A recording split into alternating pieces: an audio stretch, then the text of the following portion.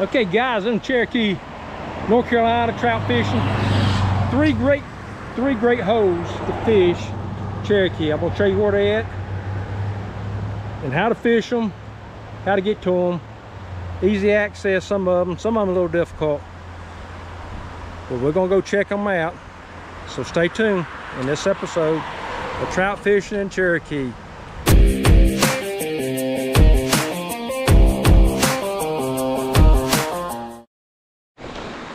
All right, so this one spot here is more of a deep water hole, and you can reach it from either side. This side we're going down on is a little bit more difficult than the other side, but we're right smack in the deep water, and that's where I want to be throwing my split shot and number 2 hook. So this area right here, we're gonna call this hole number 1 in this episode. This is where we're gonna fish. Now, we catch something, that'd be good, but I want you to see where you need to come. Okay, you see, I'm using my old man rope, and I'm gonna climb over this rail right here so I can get down there. Now look, I'm up in my 60s, so if I can do it, I'm sure you can do it too. We're gonna call this difficult, but if you go on the other side, it's not too bad. So let's walk our way down. Guys, just be real careful making your way down. Get you some good footing.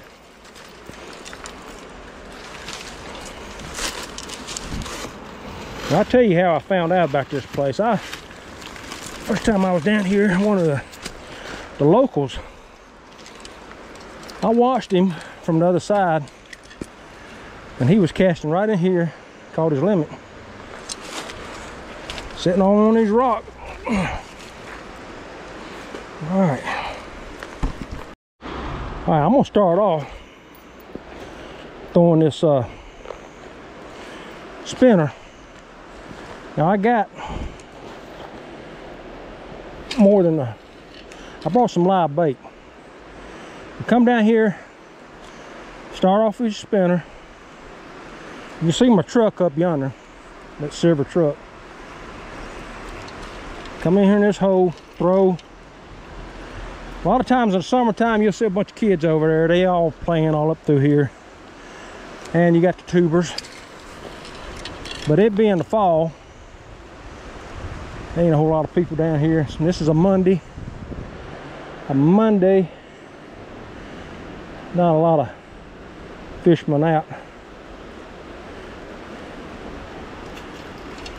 Time of year when everybody hunting enthusiasts out, they hunting, put up the rod and reels for a while till they kill my deer.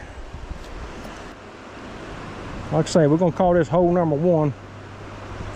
I'm gonna show you 2 more for you to try. Now this is the quickest access down here, is just to climb over that rail and get down here. And now I'm sitting on the rock, I'm pretty comfortable. I have come, there's a path right across the river here. There's a walking path, and you can walk right off it down here. Okay, so I throw it a few times, I ain't got anything. And I'm gonna put this red worm out there, some live bait. I'll show you what I'm using. I bought them right out of the store. They got night crawlers and they got red worms. Either one of them will work. And I'm gonna take a half of a worm. I'm gonna put it on this number 2 hook. Cast out there and just let it drift with the current.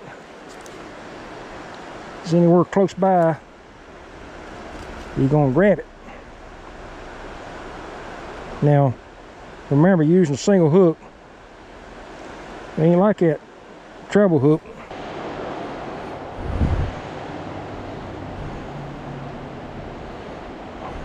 Try to hide that hook if you can. They give you a little bit better chance of not getting hooked up on some tree limbs or something or other. Now I got 2 split shots on here. Don't get the reusable split shot. Get the round ones. If you get those reusable ones, they got too much of a edge on them, and they just don't do nothing but get you hung up in the rocks. All right, I'm throwing that out there. All right, I'm just gonna let it go with the flow here. Let it come around and hold my rod tip up. And it's bouncing over these rocks through here, but this water's deep.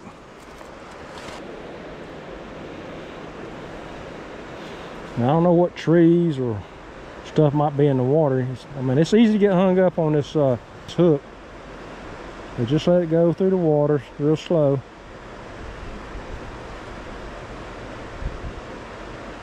And you'll feel him hit it. I'll throw out there again.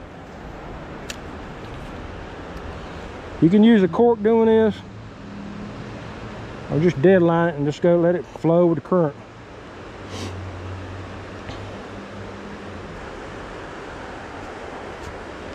So on hole number 1,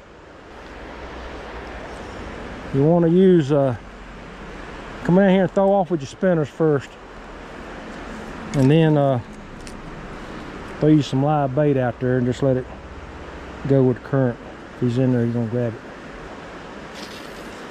And you can spend all day here fishing, just throwing and throwing and throwing. You might pick up one, but I'm telling you, if you want to be productive and catch a lot, don't spend a whole lot of time in one spot. You got to get up and move about.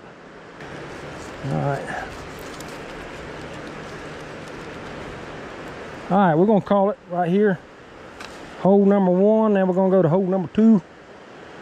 Live bait in here, and also your spinner. And use your old man rope if you're gonna come off that railing that up there. Otherwise, you're gonna have to go around to the other side on 441, pick up that path over there, and walk down here. Okay, your hole. The other hole you want to come to is Saunooke Bridge. I guess I'm pronouncing that right. All right, when you get down here, guys, you want to cross. I'm parked over here. Good parking. When you get down here, just cross the bridge, walk to the left, get to the end of the bridge here. There'll be a path, and you want to come over here and you want to start. The best place to start is under the bridge, and then work your way down, and all the way around that bend down there. And we're gonna walk down that way. Just walk down this path. I just come over that rail, walk right down through here, and you can fish under the bridge here. Fish all that up under the bridge and work your way all the way down. But I'm gonna take you down here to a other little spot that I like. A little bit hard to see the path because of all these leaves, but this path is pretty wore down. It's easy to follow this thing, but in the summertime, you'll see how it's wore down when you're down here. You just stay in the water and work your way down. But I'm gonna take a little shortcut to this place I just told you about that I like. You come down here, this last house, and you'll come down here, and then the water over on that brick wall, deep. But them fish, they love it. They love to hang up over on that thing. They just like it.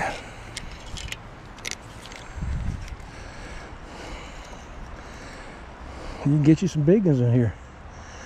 These cabins up here, I've stayed in them. I actually had a buddy of mine. He got out there wading on that side, fell in a hole, lost one of his rods. And I said, man, I bet I can find that thing. So the morning I got up, made coffee, come down here and looked down in there, and I saw his rod and got it.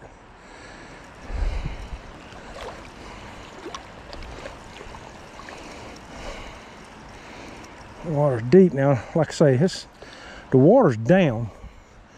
There's the bridge up here we crossed. We started on the bridge, worked from that bridge all the way down here to these shoals.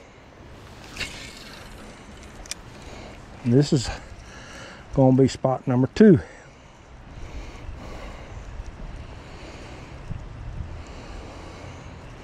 You got good parking, and I ain't gonna say it's easy, but I'll say it's moderate. It's a moderate place to get to, and they'll stock on that bridge. They'll throw them off on that bridge right there, and you can limit out easily.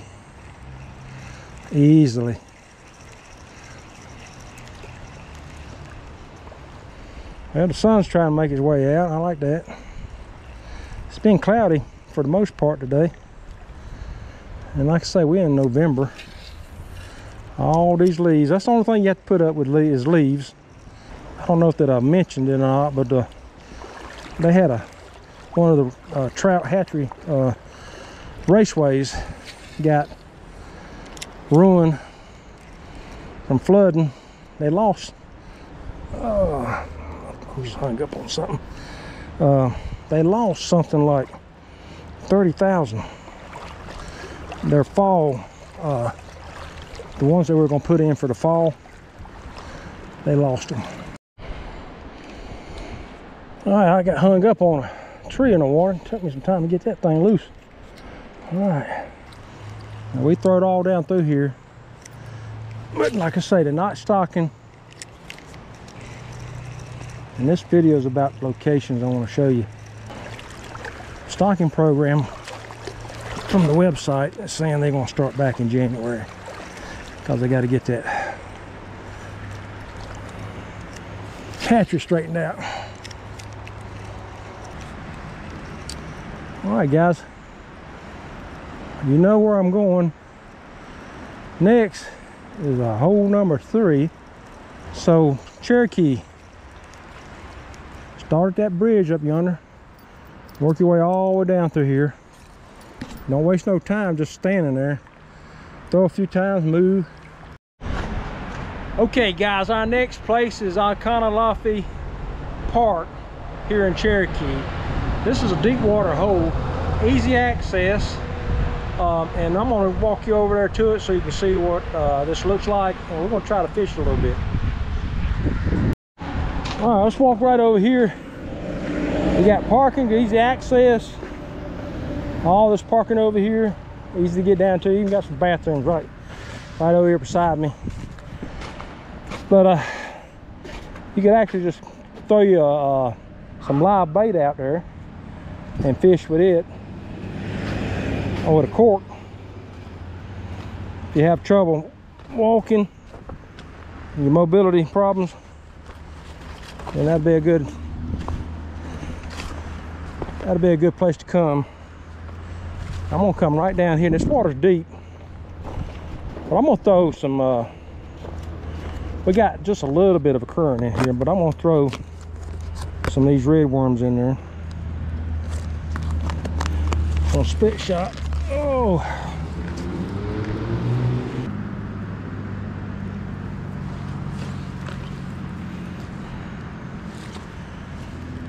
this place is pretty busy during the summertime, and that water is deep out there, my brother.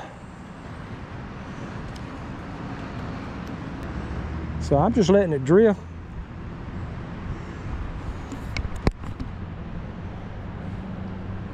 Now you can throw spinners, but if I was going to do that, I'd go on down here toward that bridge and start throwing from this side over across that bank. Basically, just let it drift. Just let it drift in the water.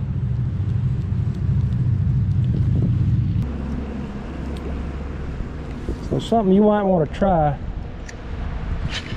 for easy access is And I would say, personally, I would use a cork with some live bait and just throw it out there.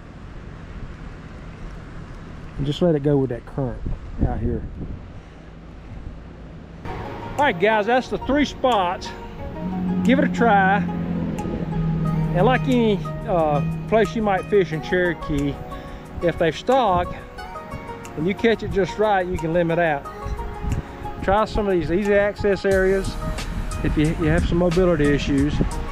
And some of these harder places, they can be a gold mine because fish will get trapped up in there and nobody really wants to crawl down the rocks and get down there to them. And you can limit out in them places like that, but they're just hard to get to. So these 3 places, work them. Throw some comments in there if you catch any fish off of them. Best of luck to you when you go. And if you ain't a subscriber to this channel, hit that subscribe button. I do trips several times a year to Cherokee, and a lot of my videos is showing you some locations. Then I got some it's just plain old fishing where I'm catching them. Until next time, God bless all of you and have a great week. See you later.